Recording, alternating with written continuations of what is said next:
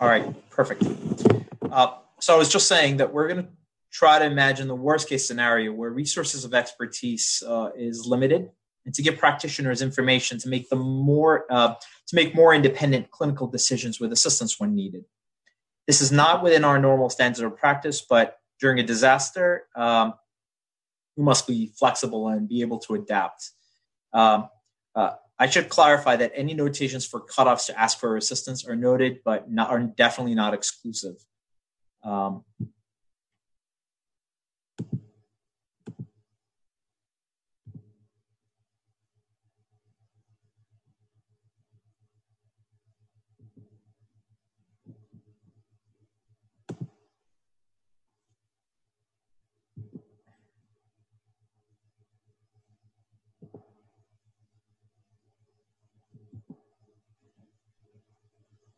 All right.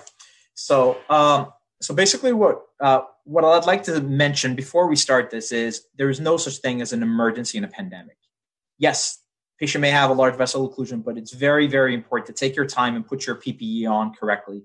You cannot run into to save a life. You might save one life, or you might not, but you might also end up being sick and not being able to care for any of your other patients, or you may become the patient yourself.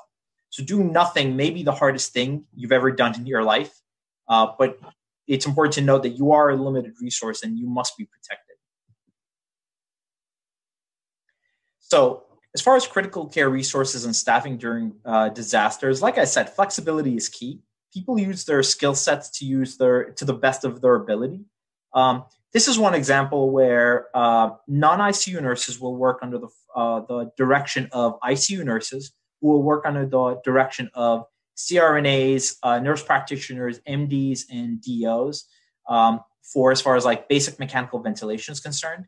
And then ICU advanced practice providers would essentially direct this team under the expertise of a trained, experienced critical care physician. So consultants can still see every patient. We will need to smooth out communication within the team. As far as beds and ventilators, you can see over here that the United States has actually more beds, more critical care beds per 100,000 inhabitants than many other countries, than Germany, Italy, France, South Korea, United Kingdom, and China. The question is, who needs these ICU beds? Basically, to summarize this, it's any patient with acute hypoxic respiratory failure requiring invasive mechanical ventilation. Hypertensive patients who are either in shock or just requiring some degree of pressors to maintain organ perfusion. Acute renal failure requiring renal replacement therapy. These are the primary cases that require critical care beds. Transmission, we're not going to talk about this too much because this has been covered in the past as far as like how long the virus can actually stay on a particular surface. As far as PPEs are concerned, I cannot emphasize enough how important it is to know how to properly don and duff. Watch the videos for donning and duffing, and it's very important to understand that high-risk procedures for aerosolization, such as intubation, bronchoscopy, trachs, giving nebulizers, opening suctions, using high-flow nasal cannulas, although we typically recommend putting a mask on top of that, of the top of the high-flow nasal cannula. In our shop, we're not actually using BiPAPs at this point. Yes, there's still definitely unknowns,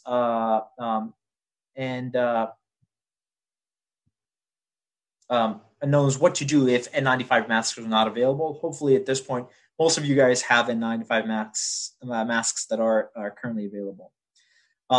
The clinical course incubation period, median 5 days, can be 3 days up to 24 days. The onset of symptoms starts typically between day 1 to day 3. Fever usually occurs on day 1, and with headaches, nausea, vomiting, constitutional symptoms. By day 4 to 9, patients have shortness of breath. By day 10 to 21, there is resolution of symptoms or progression to to becoming a critical care patient. By day 21, most patients, unfortunately, have either died or were discharged. Systemic manifestations of COVID-19 are C-reactive protein, ferritin, the presence of lymphopenia, the CPK, AST, ALT, D-dimer, LDH, interleukin 6, and the presence of low albumin and hemoglobin. You can see over here, this is essentially the course. And you can see for the most part, I don't know if you can see my pointer, but typically by day 14, by around day 12, patients become more critically ill. And by day 14, this is essentially the time when patients start to crash. They develop acute cardiac injury, acute kidney injury, secondary infection, and death.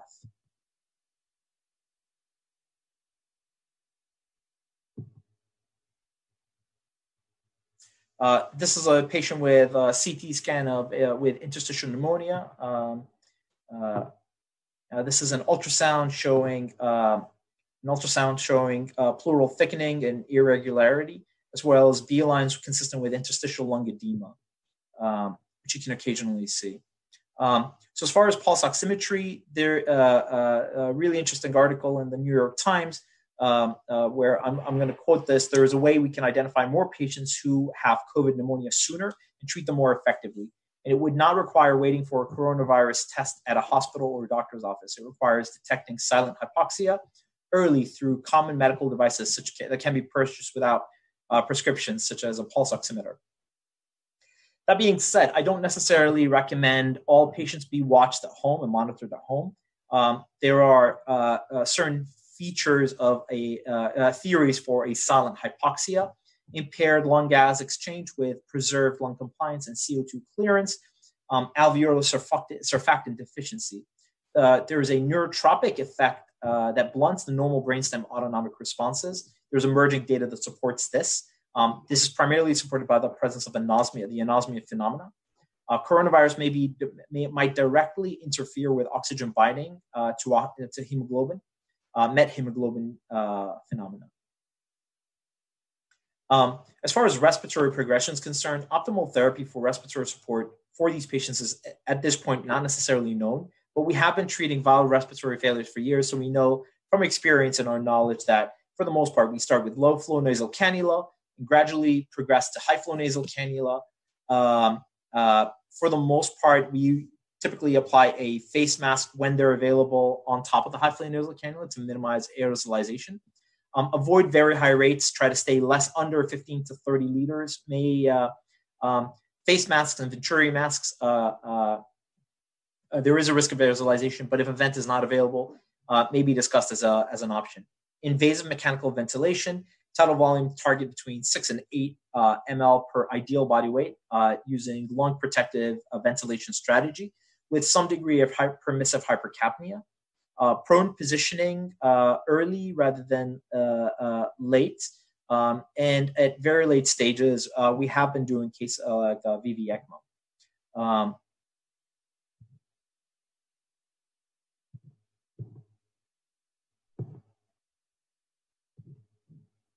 And as patients start to recover, we gradually progress and gradually graduate them from proning to like invasive mechanical ventilation. When we extubate them, they're typically on high flow nasal cannula before they go on a low flow nasal cannula. So what happens in a typical critical respiratory course is 15 to 20% of patients will be hospitalized. 5% will need ICU admissions. Most need nasal cannula to maintain oxygen saturations more than 90. Important to recognize signs of impending respiratory failure. Persistently increased respiratory rate more than 30. Persistent hypoxemia. Oxygen saturation is less than 90. Increased work of breathing using the neck, intercostal muscles, or abdominal muscles to breathe. Don't wait till the patient's crashing before you intubate. I would recommend that we typically pull the trigger early to intubate. That being said, we are delaying intubation as long as possible because once they're intubated, they're going to go through the entire course intubated. It's not very easy to de-escalate. For the most part, as far as ventilator settings are concerned, we have been implementing mechanical ventilation using very low tidal volumes, 4 to 8 ml per kilogram predicted body weight.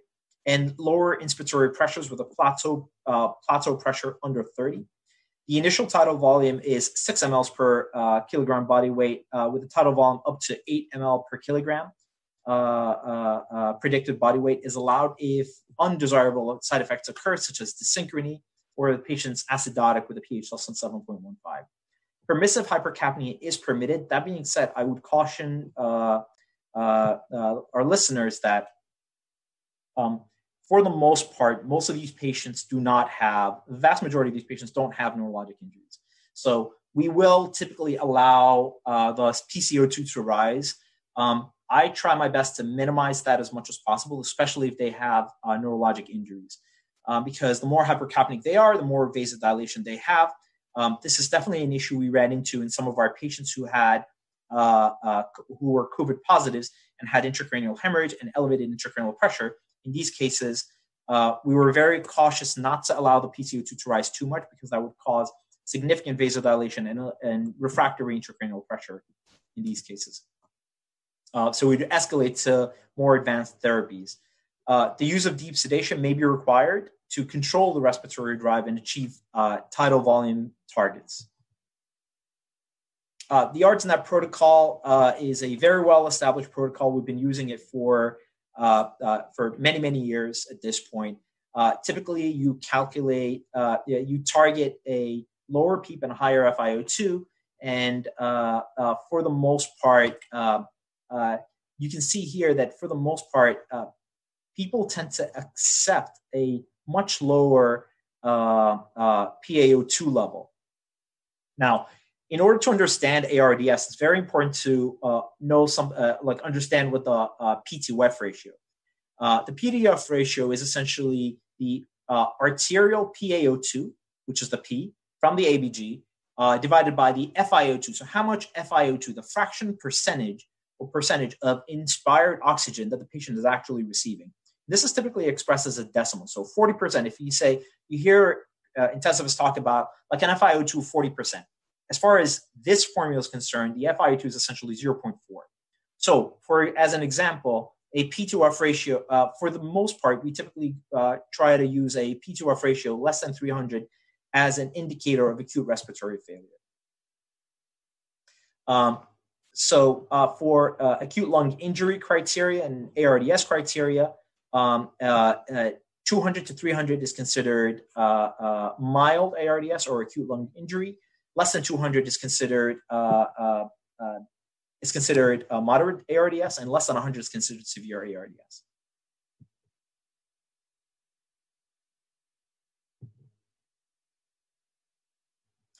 Now, how do you troubleshoot when a patient on the vent is not really looking as well as you'd like them to? So as an example, if you cannot, for whatever reason, if you cannot oxygenate, or the patient's if you can't oxygenate, or the patient is hypoxic and the PbTO2 is too low, the goal is always to have a PaO2 more than 60. And to treat PaO2s less than 60, first thing is to adjust the PEEP. If the patient is very hypoxic, go straight to an FiO2 of 100%. The patient can always be titrated down later. I've seen people who, when they see the PaO2 is in the 60s, they're like, all right, fine, let's just go from like 40 to 50 or 50 to 60 and gradually escalate. I will de-escalate relatively quickly, but when I'm treating a PaO2 that is this low, for the most part, I'll go immediately to an FiO2 of 100%. We can always de-escalate. Make PEEP adjustments, however, incrementally. Unlike the FiO2, the PEEP you have to gradually go up. So start with a PEEP of 5, gradually go up to a PEEP of 8. After that, 10, 12, and 14. And watch what happens in real time, over 2 to 3 minutes per change. The way I always tell my residents and my fellows is that, for the most part, you treat like a patient in ARDS the exact same way you would treat a patient in status, in the sense that as you're escalating your sedation to control the status, you're watching the EEG to control it, and you're not leaving the patient's bedside. Gradually increase the PEEP, watch the ventilator and see what's happening. The patient will respond relatively quickly. Watch the oxygen saturation. If the resultant sats are more than 90%, patient is perfused and you're okay. Otherwise, follow up with an ABG in 30 minutes.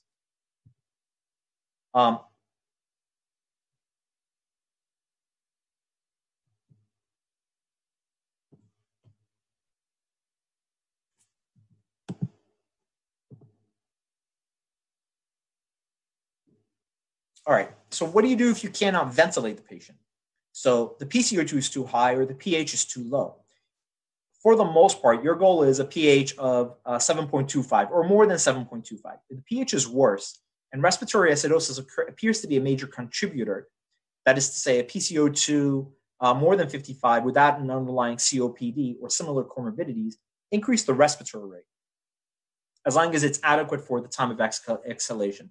So it's important as you increase the respiratory rate, remember that the machine is going to give the patient a breath at the frequency that you set. You have to give the time, like the patient some time to exhale. Otherwise, you run the risks of significant complications. For the most part, I usually recommend, as far as PEEP, if you get to a PEEP of 10 and the patient's not getting well, call for help. Likewise, here, if you're gradually going up on the respiratory rate, as long as there's and you're maxed at, say, typically high 20s, low 30s, you can consider increasing the tidal volume in small increments. But before you do that, I would recommend calling for help. Follow the results of any interventions with an ABG in 30 minutes. Again, this is a simple algorithm as far as maneuvers to improve oxygenation. So lung protective ventilation strategy, increase the PEEP. As you're increasing the PEEP, I would recommend calling for help. Before that, we are typically as a secondary stage, we are in the past we would have paralyzed these patients. Nowadays, we're actually proning these patients. People who know me well know that I've been collecting silver linings as far as silver linings secondary to the COVID-19 pandemic.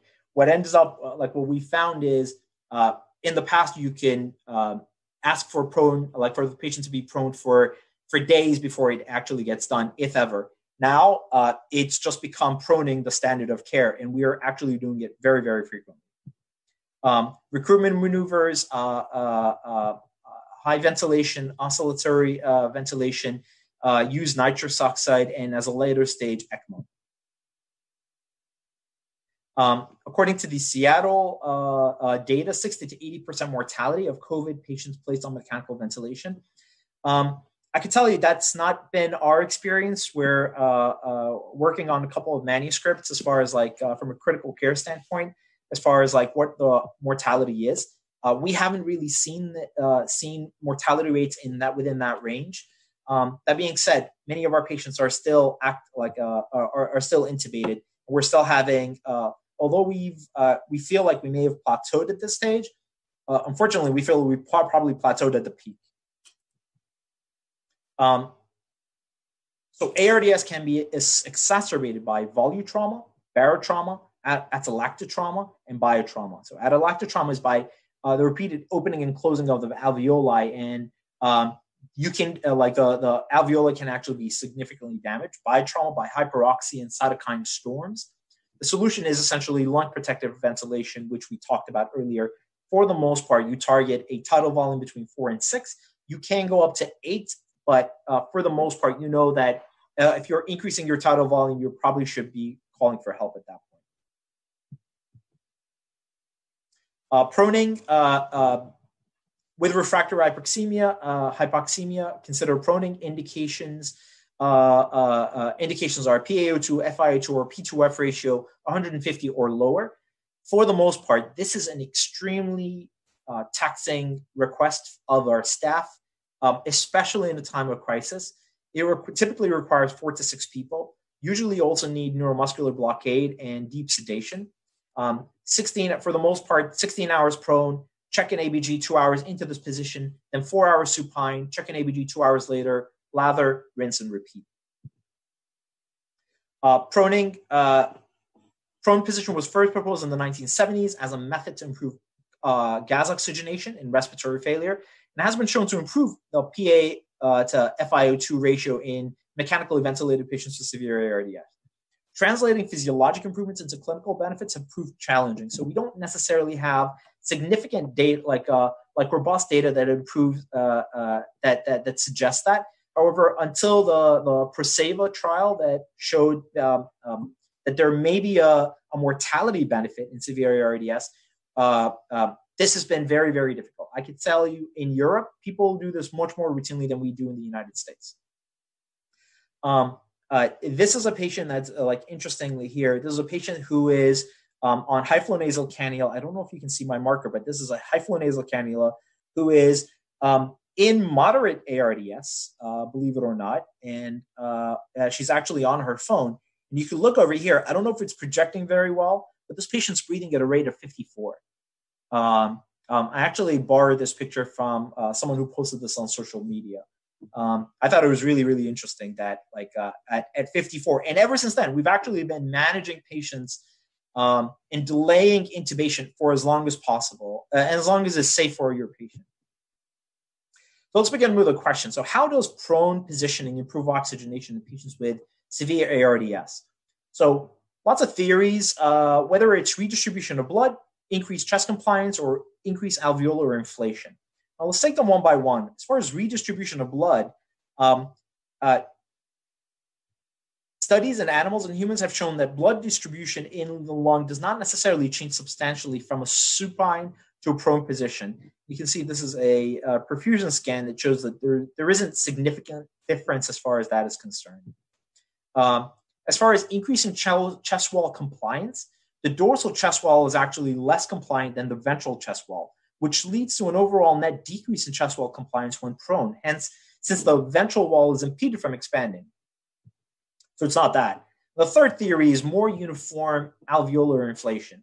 From an anatomical standpoint, just look at the actual shape of the lung within the chest wall. The lung mass is greater in the dorsal regions than it is in the ventral regions. And when supine, there is a greater distension of the ventral lung regions due to gravity, as well as poor shape mismatching between the lung and chest wall. When prone, the forces of gravity and shape matching oppose each other, which leads to more homogeneous inflation of the pulmonary units from the sternum to the vertebra. Additionally, the heart rate no longer compresses the left lower lobe, and abdominal pressure is lessened. This leads to an overall recruitment in larger dorsal lung regions, which outweigh the degree of derecruitment in the smaller ventral lung regions, leading to an increased lung compliance. So proning, this also explains why we don't typically see an increase in peak plateau pressure during VC ventilation, or decrease in tidal volume due to PC pressure control ventilation following proning. Prone positioning also helps protect against ventilator-induced lung injury by just redistributing the stress and strain more homogeneously through the lung.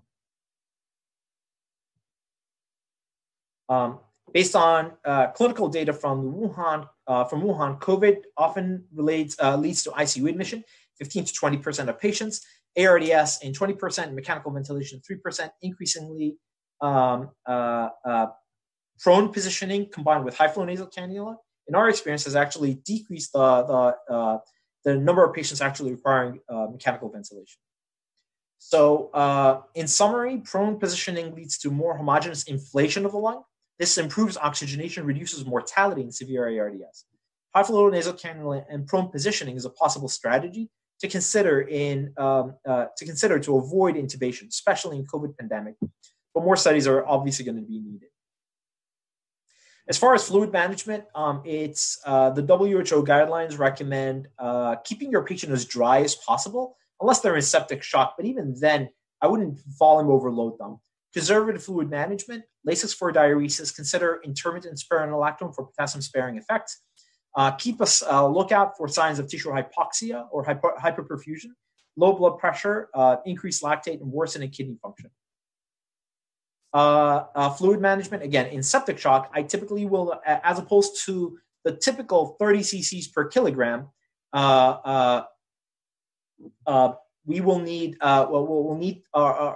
we'll typically primarily give 250 to 500 cc's of fluids. I would avoid too much fluids in these cases. As far as vasopressors are concerned, my first line pressor would be norepinephrine. Second line would be vasopressin. Third line would be epinephrine. And there was a question whether there's a role for angiotensin receptor agonist, Geopreza. I suggest calling for help as you get to 75% of max dose of pressors. Cardiac involvements, most patients have pulmonary involvement, but there's a subset of patients who have severe cardiac dysfunction. It's unclear whether this is an effect of the ACE the effect of the virus on the ACE receptors, or and it's unclear whether ACE inhibitors or angiotensin receptor blockers are helpful or harmful. There's a proposed mechanism for both.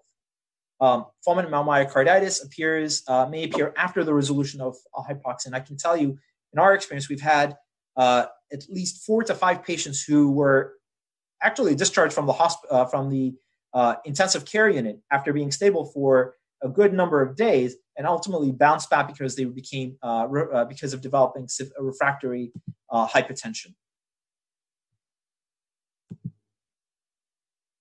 So we're going to go through this really quickly. There is also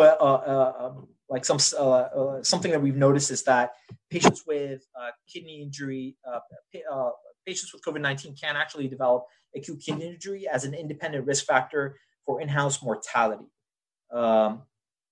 Kidney replacement therapy as soon as possible. This is, needless to say, resource-heavy therapy. And avoid, if using diuretics, there is also risk of hypokalemia and contraction alkalosis.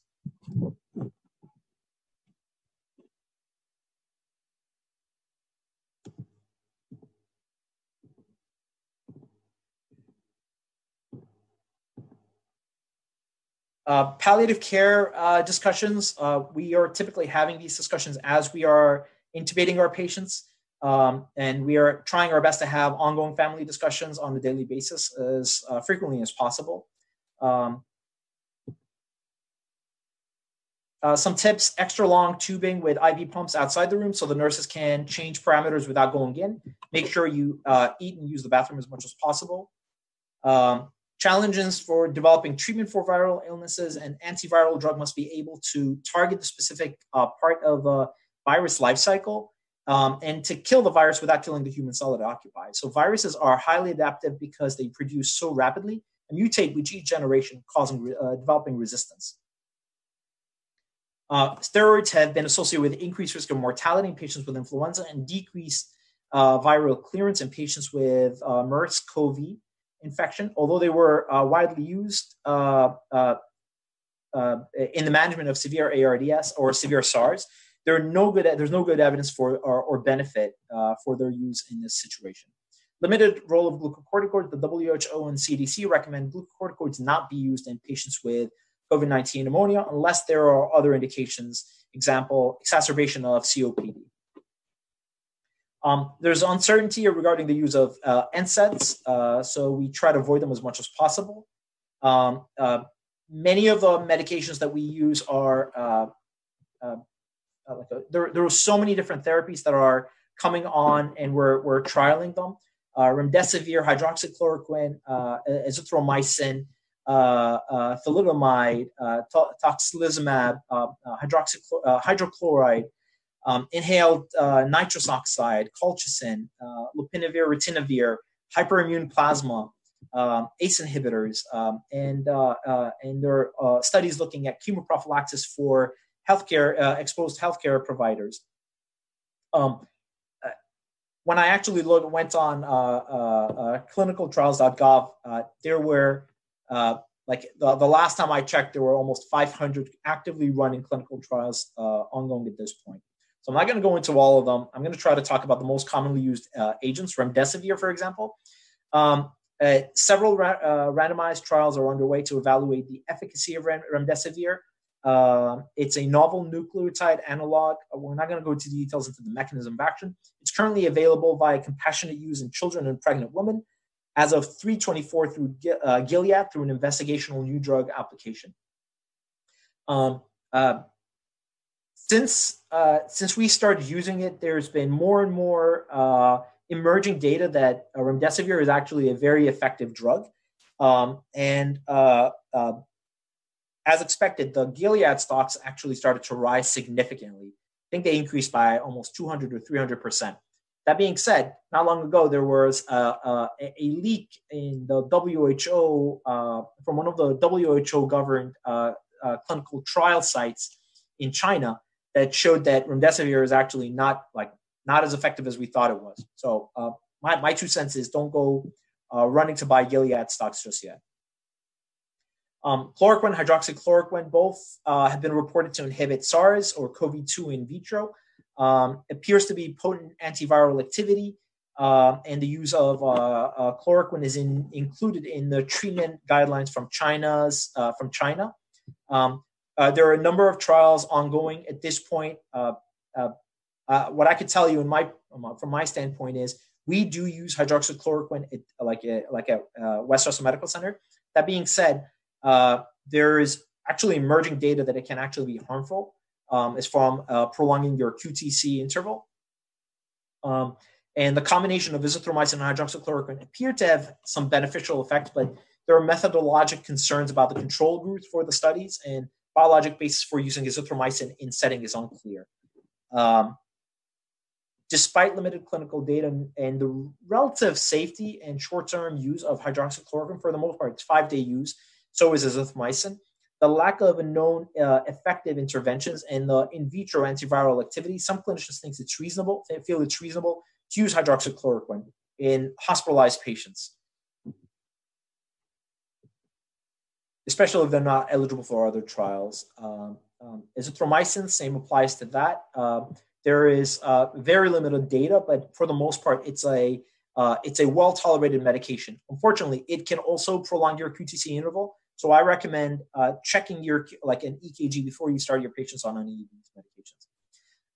Interleukin-6 is another medication that was shown to be efficacious. Lopinavir, ritonavir is an antiviral, an HIV, a protease inhibitor used for HIV infections. In some studies, it showed that there was no difference in clinical improvement or mortality at 28 days in the randomized controlled trial with severe COVID-19. So although initially we were using it as a second stage, we have actually since then stopped.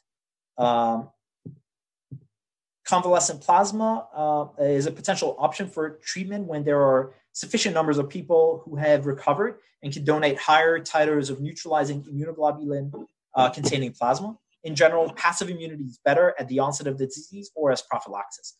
So for the most part, if you're going to give convalescent plasma, it should be given within the first 3 days.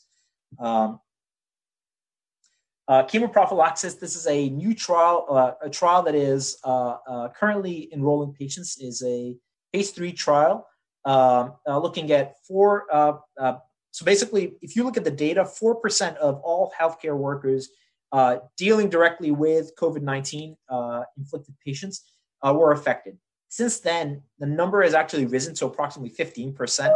So it's hard to know which one actually, what numbers to believe. For the most part, what I would say is this is it's a novel cause, looking at medications that would essentially provide prophylaxis to healthcare workers. The name of the study is COVID Access. There are 2 arms to the study, one comparing hydroxychloroquine versus placebo, and the other one looking at lopinavir, ritonavir versus placebo. That trial is still ongoing. I want to give a shout out to Dr. Jawad Kermani, who is also running a trial out of Hackensack Meridian Health System, looking at hydroxychloroquine for chemo prevention for COVID-19, primarily for high-risk healthcare workers. At Westchester, we have a 3-tiered approach. Since preparing the slide, it's actually become a 2-tiered approach. Patients with mild disease will receive hydroxychloroquine and azithromycin, provided their QTC interval is not too high, not prolonged, less than 500. Patients with moderate disease will start azithromycin, hydroxychloroquine, and azithromycin. Add lopinavir, ritonavir. However, since the new trials came out showing that there is limited or restricted benefit to that, so we have actually stopped that. What we've started doing here is if there is progression of disease on first-line therapy, beyond 72 hours, we continue hydroxychloroquine and azithromycin. And on a trial basis, like enroll them in a trial looking at either remdesivir or looking at sarilumab or Kesvara, which is also an interleukin-6. This is primarily if the IL-6 levels are in patients are high and they're not candidates for remdesivir. Sometimes when we're when I'm in the unit and we see a patient get better, and after a while they continue to improve, I feel like this guy sometimes. I don't know if the video is projecting well. I imagine myself like this guy.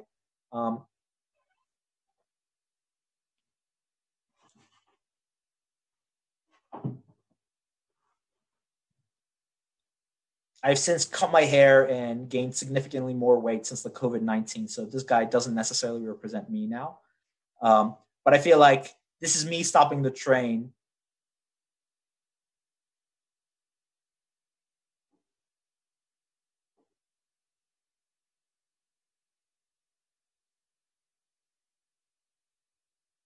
And this is me sending my patients out.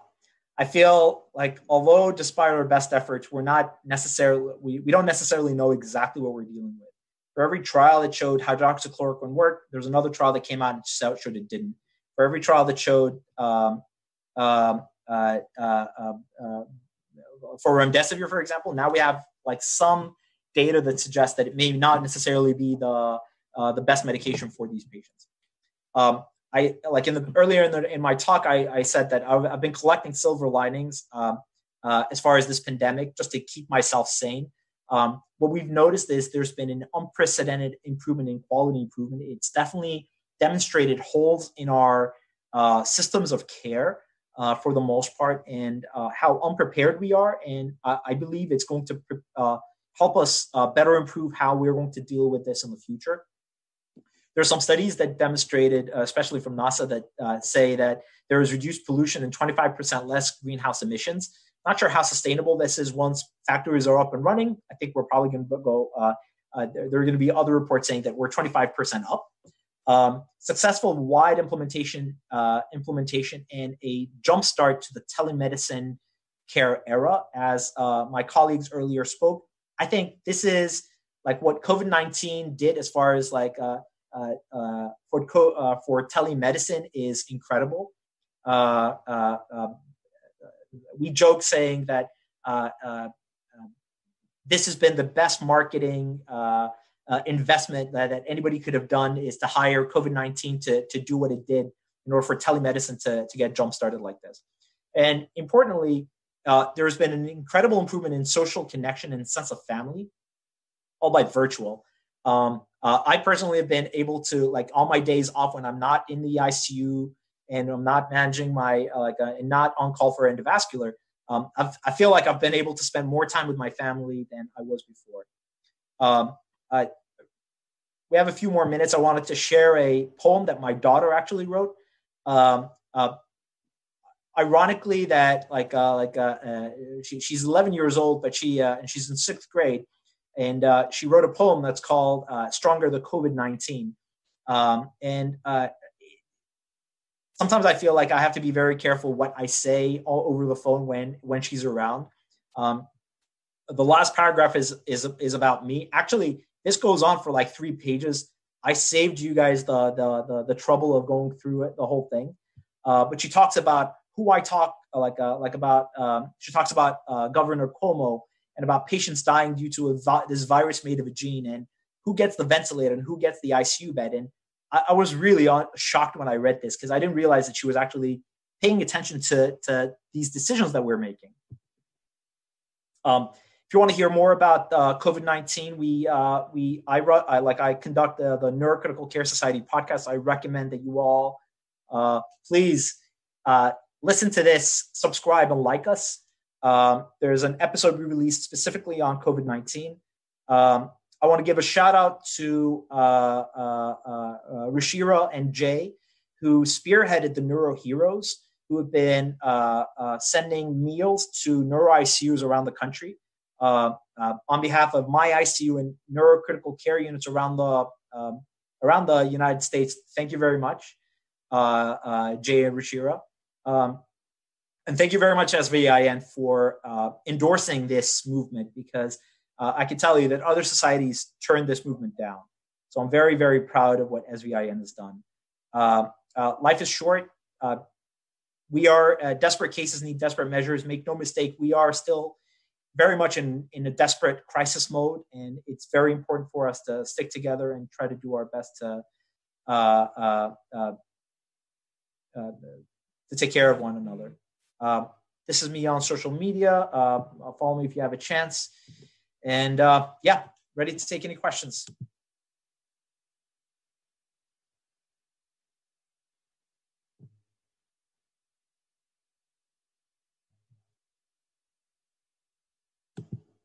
All right, let me take a quick look here. I saw an earlier question about who we anticoagulate. I don't know if there was a question on this or a question that came up on this. No. For the most part, we're not anticoagulating every patient. I'm sorry, Rhonda, you were muted, so I just decided to take that first question. We don't anticoagulate every single patient. If they don't have any contraindications and they're hyperinflammatory, I will, for the most part, we will consider anticoagulation. For the most part, our cutoffs have been a D-dimer more than 1,000, a ferritin level more than 500, a CRP more than 100. So they're hyperinflammatory, which in my mind translates to hypercoagulable, in which case I am anticoagulating these patients. Yeah. All right. What about vent modes? What vent modes are you using specifically for these patients? So it depends. For the most part, we've been using ACVC, ACVC plus. I've been using bilevel. I've been using SIMV. Every patient's a little bit different. I think the more important than the vent mode is to follow the ARDSNet protocol.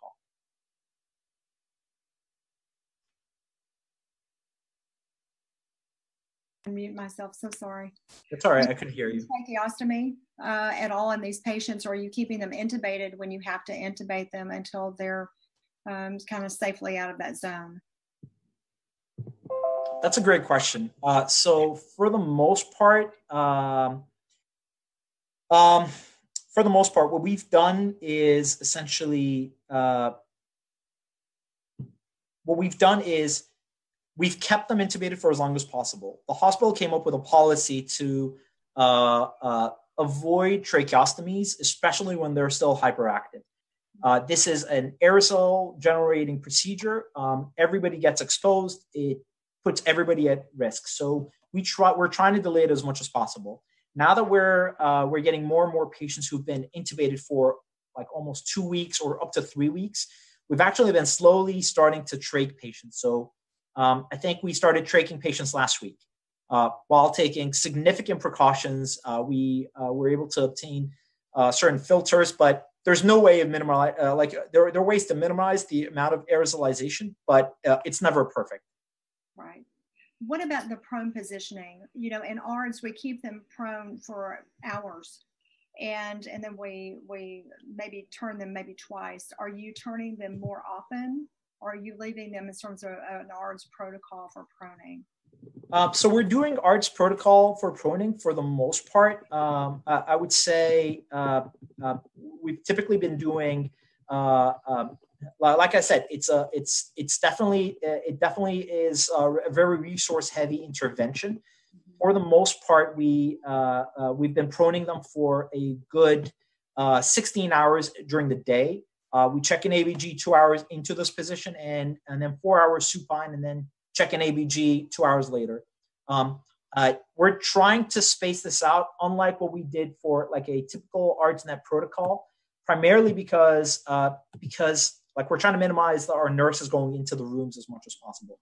And this is not only the nurse, this is the nurse and like 2 nurses and 3 other assistants. We try to minimize this, but in order to keep it safe, you need at least 4 to 6 people in the room. Yeah. And you talked about transfusing plasma a little bit. Can you talk a little bit more about your indications for doing that? And you may have gone over that a little bit, but could you emphasize the indications that would make you choose to go that route? Yeah, so we just became a site for that. We have not started to do convalescent plasma yet, so I can't really speak with confidence to that answer to answer that. What about, have you seen patients who are already on Plaquenil or for RA or other conditions, and do they respond differently to COVID, or were you using the same? I think that video demonstrates exactly how I feel. Sometimes I feel it helps. Sometimes I feel it doesn't help. Whether I'm the guy trying to stop the train or I'm the guy pushing the train, I really never know. Yeah. Can you look at a patient and say this patient's going to do well? This patient will do well, and we're going to be okay. And they're happy hypoxemics, basically. Can you look at a patient like that? And if you can't, what factors affect those good outcomes for those patients that you've seen? Yeah, that's a really good question. I wish I had the power to look at a patient and tell who's going to do well. There's no doubt in my mind I would win the Nobel Prize if I were able to do that. I think patients we trend our inflammatory markers on a daily basis. So every day, every single patient will get D-dimer, CPK, CRP, LDH, ferritin levels, troponins, ALT and AST, as far as like BMP and ABGs.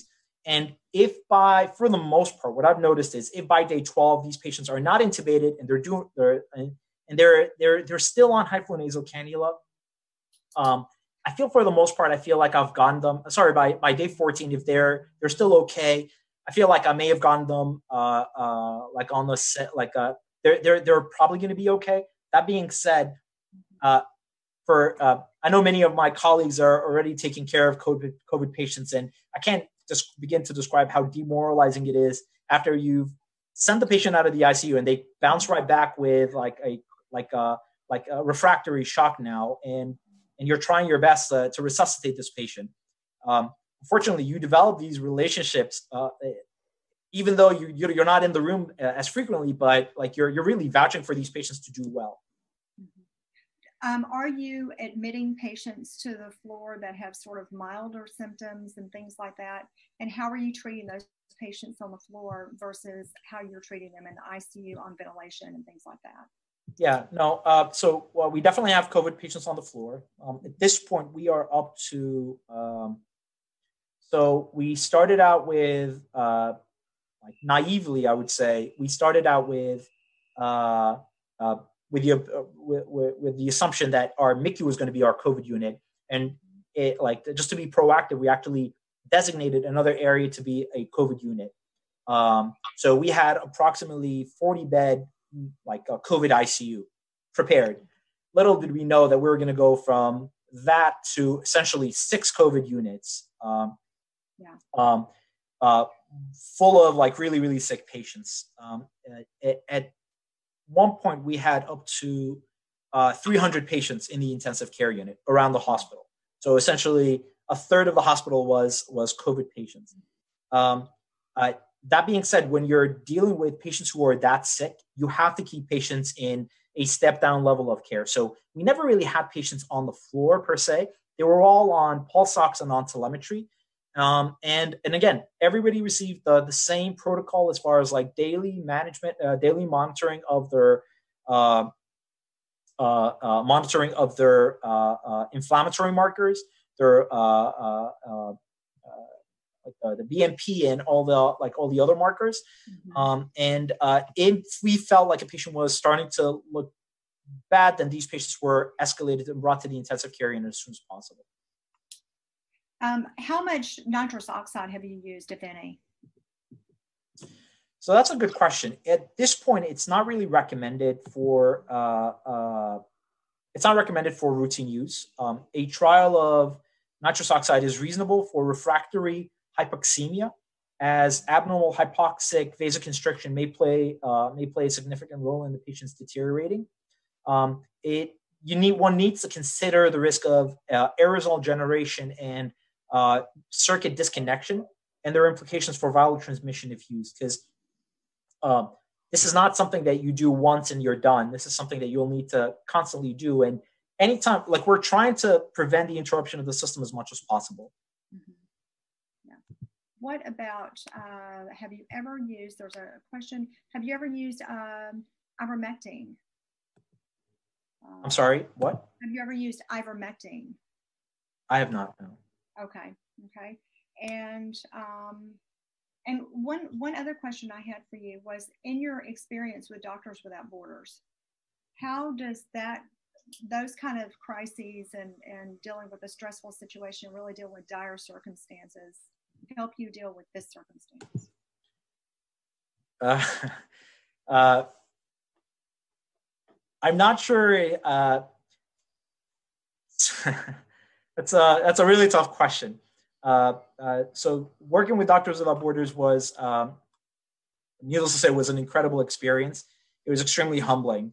I would say this experience was similarly humbling because not infrequently, almost on a daily basis, you're dealing with patients where you truly don't know whether you're helping them or not.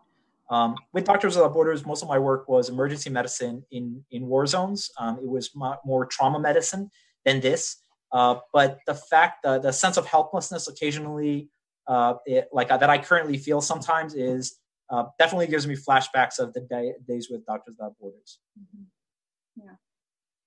Well, I appreciate so much you being with us, and I appreciate all the colleagues that we've had to join us for your presentation. Thank you so much for explaining critical care to us during this crisis, because it is an important part of their recovery and the support that we have.